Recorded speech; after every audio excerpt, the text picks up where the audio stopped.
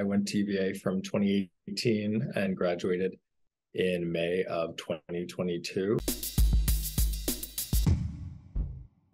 Micah Rucci was raised in a small town in New Jersey. He is a former Spanish and Media Studies double major from the University of Virginia who moved to New York right after graduation to follow his dreams. What was the transition from Charlottesville to New York City like? I had never even been to like the mountains before Charlottesville, so I feel like I was finally adjusted to sort of like the UVA culture and Charlottesville as a city. But I always knew I wanted to be in New York, so it wasn't as bad like a culture shock. I knew what it was going to be like. Micah went on to pursue an incredible opportunity with NBC Universal. What I love about the Page program is it sort of feels like an extra year of college, because my cohort is 28 kids our age, not kids. I feel like a kid. We're all going through it together and sort of getting adjusted and hanging out and figuring out what the transition between school and now like a 40-hour plus work week. Before working as an NBC Page, Micah was a member of WUVA. I went to the interest meeting and I started out my first year in the news department, covering a couple small stories, assisting where I could. And then I spent the rest of my time at UVA in the culture, lifestyle department, a lot of hoop holes.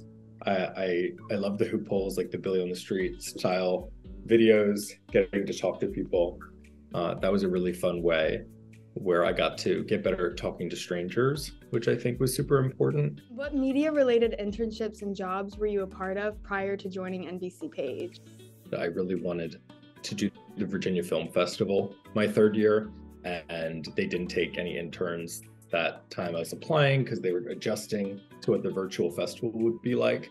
So I knew that was on the forefront of my mind for fourth year, which I was really fortunate to be a publicity and marketing intern for the film festival during my fall semester of fourth year.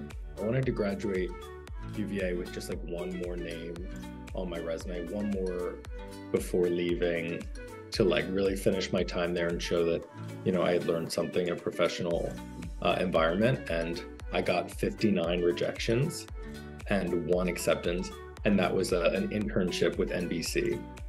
What can you tell us about the intensity of the application process into the NBC Page program? There is no one page is a motto that they really, I think, adhere to and value.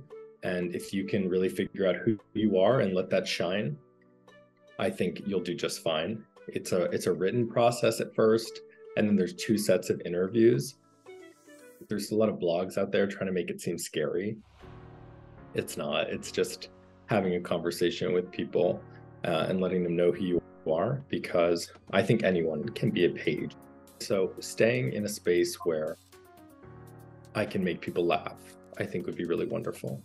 Micah has been able to work with and learn from numerous celebrities. There's nothing like juicy that you'd think you'd be getting. Everyone I've met is so wonderful. I've been in the breakfast line next to Al Roker, and it's like, oh yeah, everybody eats breakfast.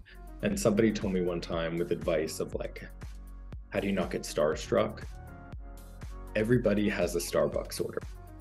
What was it like being in front of the camera on SNL after having been behind the scenes? It was an unreal weekend to be in Aubrey Plaza's monologue, because being in the program, we always spoke like she's like the mother of famous pages.